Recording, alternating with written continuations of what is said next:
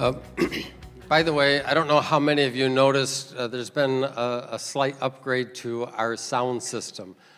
How many of you did notice that? How many did not notice and you were surprised? Okay, well, you should know the purpose of the upgrade in sound is not to get louder. The purpose in upgrade in sound is to get clearer. And so this room presents, if you know such things about acoustics, this room presents some unique challenges. And we have some long-range plans for the equipment that we were using. And so this is all part of our long-range plan. And we were actually able to complete that this year rather than waiting into next year, or complete that last year rather than waiting until this year. So you are the first. If it's not perfect, we're still working on it. But our goal is to always make, when you gather here, the clearest and most compelling time that we can possibly present for you. And so that's why we've made those upgrades. We are in Genesis, the first chapter. If you're not familiar with the Bible, it's like page 1 and easy to find. And this morning we're starting a series called Honest to God. We're going to spend most of the month of January doing a deep dive into the concept of prayer. And I think a lot of us feel fairly inadequate or awkward when it comes to praying. And we're not sure that we're getting it right or if we're effective in it. And so this morning I'd like us to look at a very surprising concept about prayer. In fact, it might be the first time you've ever thought about this regarding prayer. And we're going to start in Genesis, the 3rd chapter. So that's like 3 pages in. And it says in the 8th verse, "Then the man and his wife," is talking about Adam and Eve, "heard the sound of the Lord God as he was walking in the garden in the cool of the day. And what did they do? They hid from the Lord God among the trees of the garden. But the Lord God called to the man," would you please say the next words? "Where are you?" The Lord God calls to him and asks, "Where are you?" He answered, "I heard you in the garden, and I was afraid because I was naked, so I hid." And he said, "Who told you that you were naked?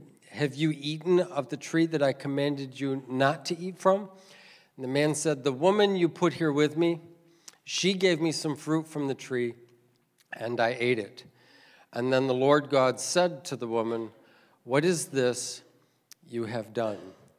The woman said, "The serpent deceived me, and I ate." So how do you think about prayer? Some people just see it as an option, something you do or you don't do. You pray or you pass, and it's not really significant one way or the other. There are other people who see it as an obligation. They actually think that something bad might happen if you don't pray, or even worse, God might punish you if you don't pray. If you could have seen a conversation, let me ask you this question. If you could have a conversation with any living person in the world today, who would you want to talk to? A conversation with any person in the world today, who would you want to talk to? And just think about that for a second, and then I'd like you to actually write their name down on your bulletin. If you don't want the person next to you to know who it is, you can write it in code, or if you have handwriting like mine, they'll never figure it out. And so who would you like to talk to? And just think about it. If you know who you want to talk to, just think about what would you want to talk to them about? What would you want to know from them? What would you want to learn from them? I don't think any of us would use that single opportunity to get a person just to give them a piece of our mind. I've been waiting for years to tell them what I think. I think we would probably exercise a different option. If you went into that conversation, obviously there would be some polite greetings, and then inevitably you're going to do something. You're going to ask a question. The truth is, this is how we learn. We ask questions. And it's also how we receive. We ask questions. The Bible tells us something surprising in James, the 4th chapter. It says, "The reason we do not have is because we do not ask." Some of us are not good askers. So how can we learn if we don't ask questions? How can we receive if we don't ask questions? So you might start the conversation with a question, but we might be surprised if they actually turned around and asked some questions to us. For example, they might want to know what you wish to gain from their conversation. They might ask questions that help you focus on what's the most important thing with the time that you have for them for that few minutes. They may ask some questions to help you gain some new insight or some perspective on some challenge that you are facing. And that's when we realize that prayer can actually be an opportunity. There's a missing slide there, so it's an opportunity. Prayer is an opportunity. What if prayer is an opportunity for a conversation with the most loving, most powerful, and wisest being in the entire universe? What if prayer is not about some kind of religious obligation at all? What if prayer is all about some kind of relationship? How would that change the way you think about prayer? Have you ever had someone come up to you and they just start telling you what you need to know and what you need to do? We take that a lot better when we're little. But the bigger and the older we get, we take that a lot less well. And we start feeling like we're being treated like a child. And so this is what's true, is that we do not feel significant when somebody just gives us statements. There's something that happens when somebody asks us questions. I was surprised to discover that Jesus in the 4 Gospels actually asked 183 questions. And by the way, he only directly answered 3 of the questions that he asked. Why would he do that? Because God asks questions. So I just want you to think about this throughout the morning. What's the last question God asked you? And if you don't know the answer to that, maybe we're leaving something out of our prayer time that could be the most significant thing to us. All through Scripture, God asks questions. Here's some example of questions that God asked. We read the first one today. Where are you? How about this one? Where is your brother? Remember, he asked Cain about that. What is in your hand? What is your name? What are you doing here? Those are questions God asks in the Old Testament. Here's some examples of questions that Jesus asked in the New Testament. What are you looking for? Who do you say that I am? Do you want to get well? Why are you crying? Do you understand what I have done for you? Surprisingly enough, God actually values what we think and what we feel. There may not be a lot of other people who do that, but God does. And that's why this is such an important concept. You are far more likely to experience transformation and maturity through questions than you are through statements. It's not how our culture is built. It's not what we're trained to believe. But when you look at the example of God, when you look at the example of his son Jesus, you discover that they ask a lot of questions. In fact, in this story, after Adam and Eve fall, God asks 4 questions before he makes a single statement. He asks 4 questions before he makes a single statement. So, what questions has God been asking you lately? And how were you able to respond to that? See, our tendency when we go into prayer time is not to wait to see if God has questions of us. We have questions for him. And there's things that we want him to do. Does anybody else besides me assign God a to-do list? I do that. It's my prayer request list. And here's what I'd like you to do for this person. And here's what I'd like you to do for this person. And we want to be very efficient. And we want to be very effective. And so we blow in with all of our concerns and all of our questions and all of our to-dos. And then we close it with, in Jesus' name, amen. And we're out the door. And we might assume that because God knows everything, he doesn't have to ask anything. And this is the most amazing discovery. God's questions are not for him. They are for you. When God asks a question, he's not trying to find out information. He's trying to help you discover information. I mean, when you think about it, he asks Adam and Eve, where are you? Do you really think God did not know where they were? Do you think God is wandering through the garden and go, I know they were here just a minute ago.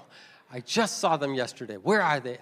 I think that God knew exactly what tree they were hiding behind. I think God knew exactly what they had done to make themselves this afraid. I think that God knew all about their new fashion line of fig leaves they had sewn together.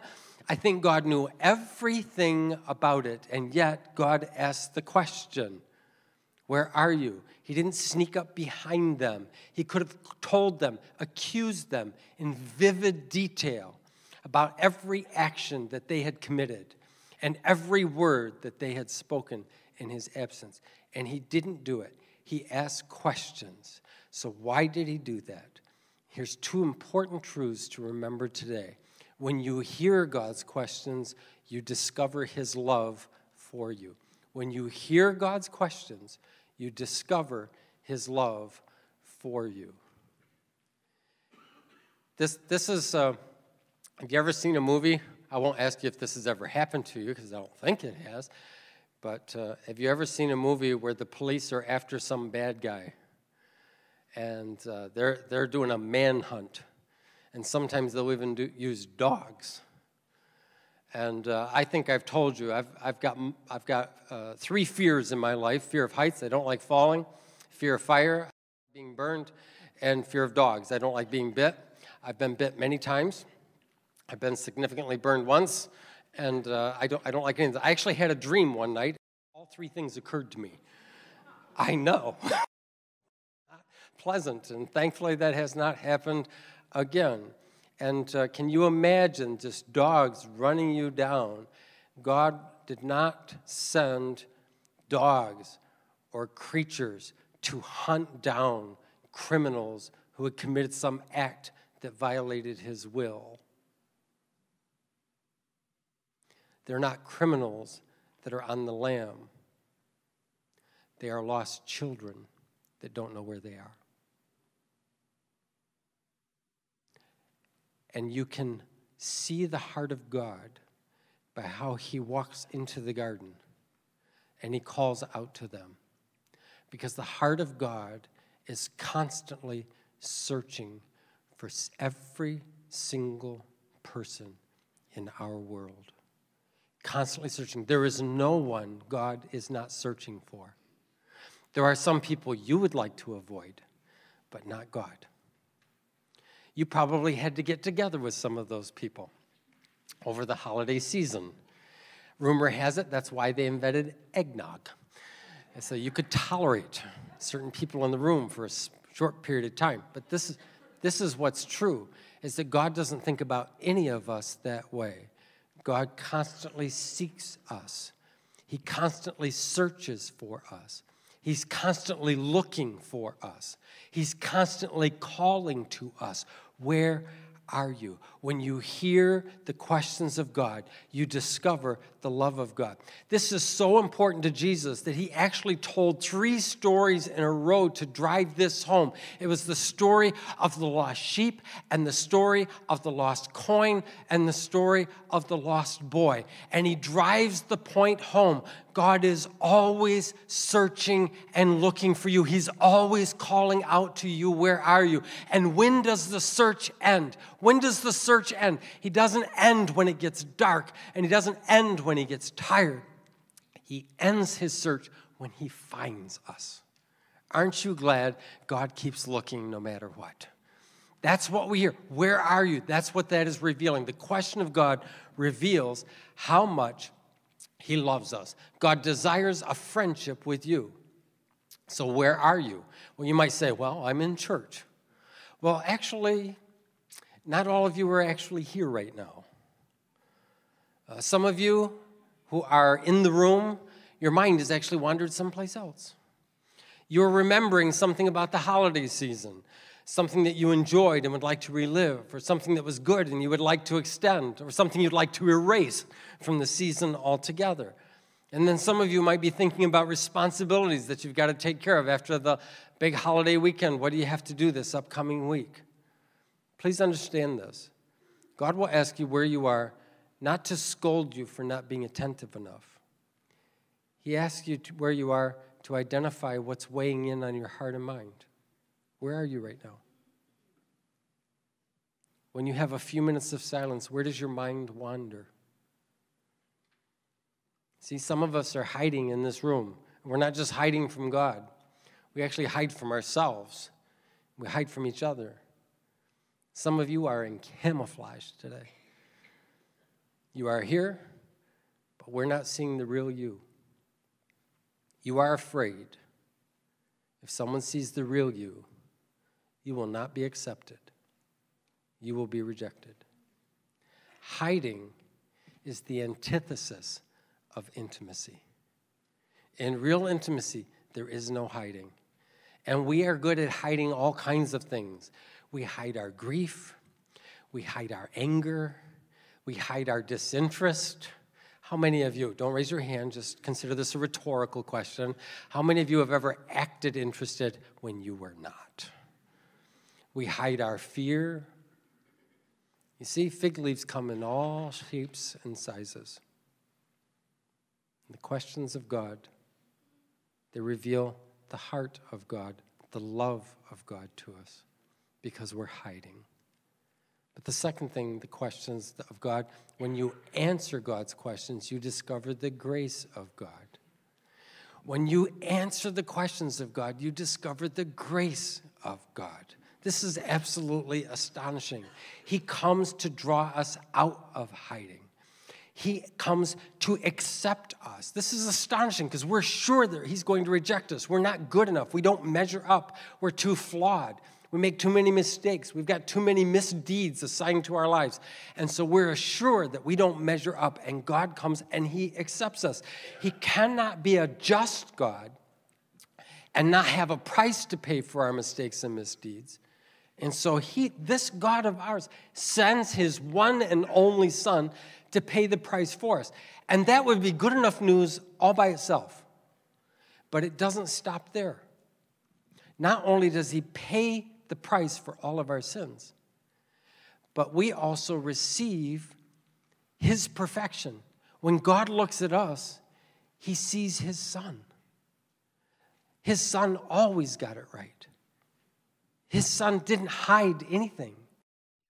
His Son always spoke the truth in love. His Son laid down his life. His Son always got it right. And when Jesus did that for us, ever since that day when we accept Jesus, God sees us through the lens of his Son. And that's the grace of God.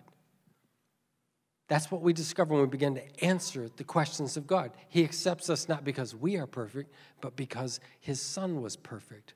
He took our sin, and we took his perfection. It's a pretty good deal. We don't just learn about the grace of God, we also learn about the insight of God. When you answer his questions, you learn about the insights of God. Now, the truth is that we all have some mental ruts. There's some things that we tend to think about, and there's ways that we tend to think about those things. And we all have opinions. And we all have a history in our life in which we have experienced certain things, and we believe we have learned lessons from that experience. By the way, you do not learn from experience. You learn from evaluated experience. Some of us have just gone through life and had experiences. We've never really learned that much from them. But we have these mental ruts. And if somebody comes and challenges one of those thoughts, if they make a statement, we don't go, oh, you could be right. We say things like, no, let me tell you what I think about that. And we argue with them. So someone might say, oh, Rex Ryan was really a good coach, and the Bills shouldn't have let him go. And I will argue with you.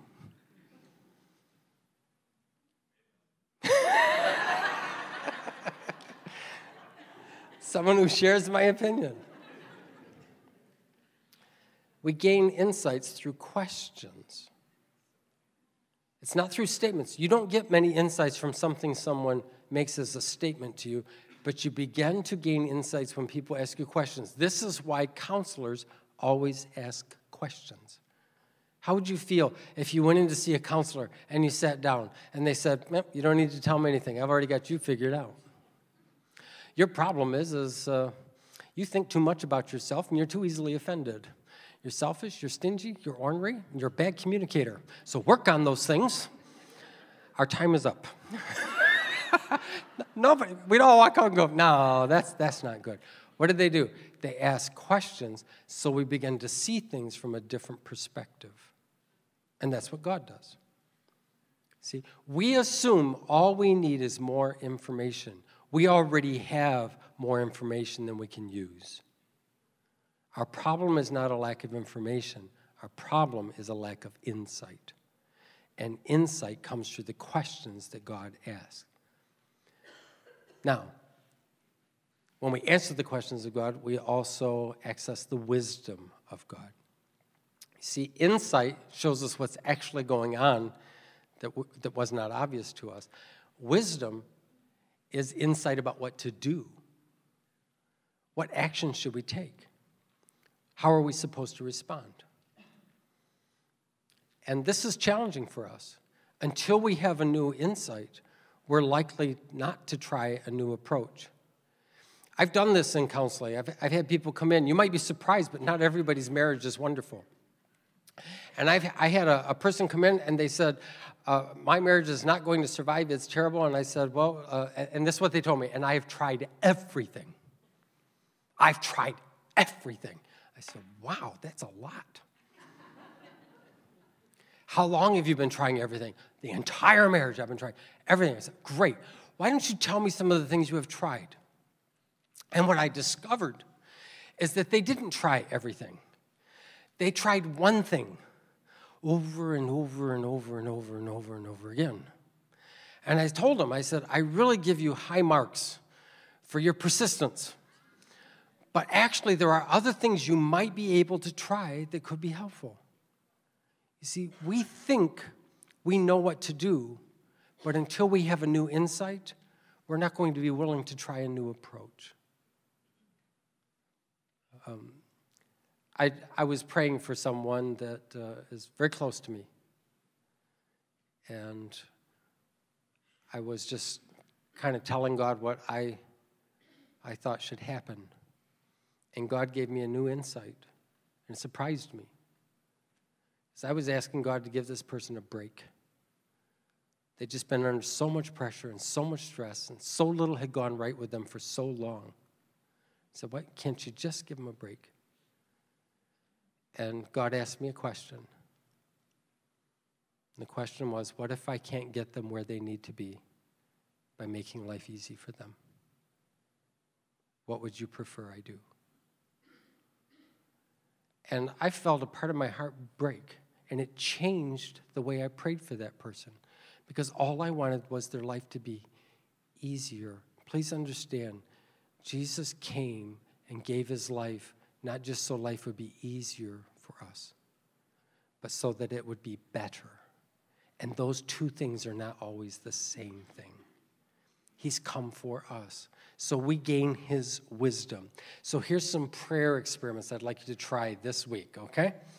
Answer the question, where are you, by telling God what's going on in your life right at this moment. This is a good way to start some prayer time with God. What's happening in your life right now? What's going on in your world right now? To suspend, you'll have time to ask all the requests that you have, but what's going on in your life right now? And what do you believe you are, where do you believe you are in your spiritual journey? So where are you? By the way, be honest about this. If you're struggling, say you're struggling. If you're wrestling with some doubts, say you're wrestling with some doubts. You might as well be honest, because God already knows the answer. Remember, the reason God asks the questions is not for him. It's for us. So answer the questions. What do you hope for and long for? What do you hope for and long for? You know, that's a very challenging question, because some of us are afraid to tell God what we long for because it's a little bit out of bounds. And God will ask you anyway. And it's in answering the question you start getting a new perspective on that. What brings joy in your life? What brings joy in your life? Well, if I had $1 million and I lived in the house I wanted and I had all the stuff I wanted, I would be happy. Are you sure? Because I've met some people who have all that stuff and they are not happy. What brings sorrow in your life? The great question to answer? What brings sorrow in your life? What makes you feel guilt and shame? What makes you feel guilt and shame? What makes you afraid? Oh, you might be the kind of person that says, I'm not afraid of anything. Yes, you are. We all have fears. And acknowledging them in the presence of God is how we gain new insight and understanding. Now, to do this, you don't have to do a deep dive. This does not require deep counseling or psychotherapy or a paid professional to be in the room with you. I'll actually tell you this will probably be one of the easiest experiments you will ever do, because all you actually have to do is sit quietly and just pay attention to the thoughts that begin to come to you. Our thoughts automatically gravitate to those issues. And one of the reasons we are so busy and we keep ourselves so distracted is because we are uncomfortable with the thoughts that rise in silence. And God is asking the question, where are you? Where are you? So you don't have to, this isn't going to be hard for you. The hard part is being silent enough and letting these thoughts come up, and you're going to get uncomfortable. And when you get uncomfortable, you're going to think thoughts like this. This is just stupid. I don't know why I'm doing this. This is not prayer. This is a waste of my time. And do you know why you think that? Not because nothing is happening, but because something is happening you're not comfortable with. God comes to us, and he says, where are you? Now, it's very likely that your most spiritually significant and emotionally significant growth can take place this year, and they will flow out of the conversations that you have with God. You can still ask God for his help. You can still offer up your requests, but don't be surprised if he follows up with his own questions of you. And that can make all the difference this year in your life. Let's bow our heads this morning.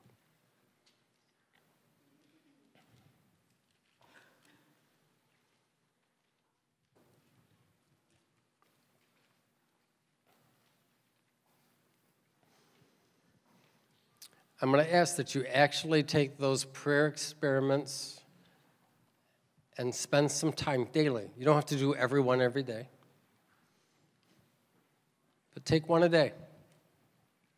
And just sit quietly in the presence of God somewhere where you're not going to be distracted. Turn your cell phone to silent. Get away from the TV. Find a quiet place. And listen to God ask, where are you? And have the courage for an honest answer. Because it is in those honest answers you find the grace of God. You find the insight of God. And you find the wisdom of God. He has not come to hunt us down. He has not come to hurt us. He has come to rescue us. He's come to save us.